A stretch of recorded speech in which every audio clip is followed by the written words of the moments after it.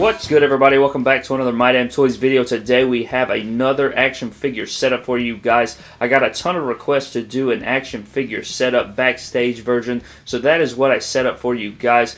This is the Smackdown Live roster, or most of it actually, so what I did was take all my Smackdown Live roster people, set them up backstage, and I'm going to take you through it. So let's go ahead and get straight into it. Alright guys, so starting down here in the locker room, you have Sami Zayn sitting at the table talking to the SmackDown Live Women's Champion Natalya and Charlotte right here. And just behind them you will see Rusev pumping some irons by himself, and he is getting in shape for his match, his feud with Randy Orton going on right now.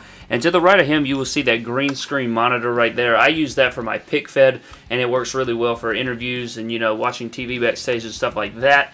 And then coming over here into the locker room area, you will see Chris Jericho putting Ty Dillinger on the list for being a stupid idiot with his stupid idiot haircut right here, as you see. And you have the champion, the United States champion, AJ Styles, just chilling right there, hoping he doesn't get put on the list next. And you have his United States Championship beside him. Some baggage right here. To the right you have some chairs and a briefcase with some more luggage in it, I'm sure. And then just outside of the locker room right here, you go through this door and you will see Kevin Owens chilling, getting ready for his match tonight.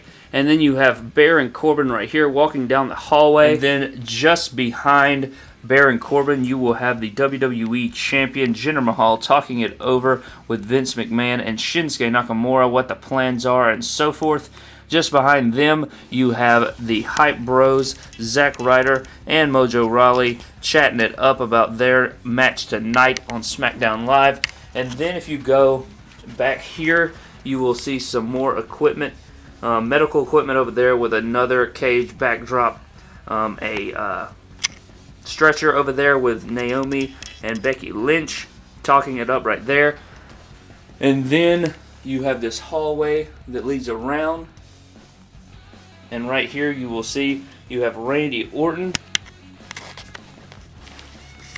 You have Randy Orton on his way to the general manager's office right there, as you see MDT general manager.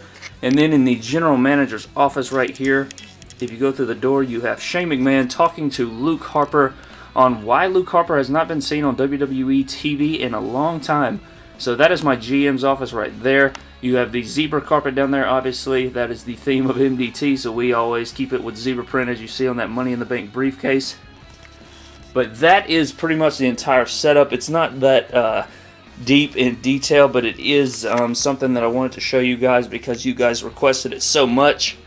So yeah guys, I just wanted to do a quick action figure setup for you guys. If you guys enjoyed this type of video, be sure to let me know in the comment section below. Do you want to see a Raw version? Do you want to see like Backstage Assault version? Do you want to see ladder TLC match version? All that good stuff. So I hope you guys enjoyed this video.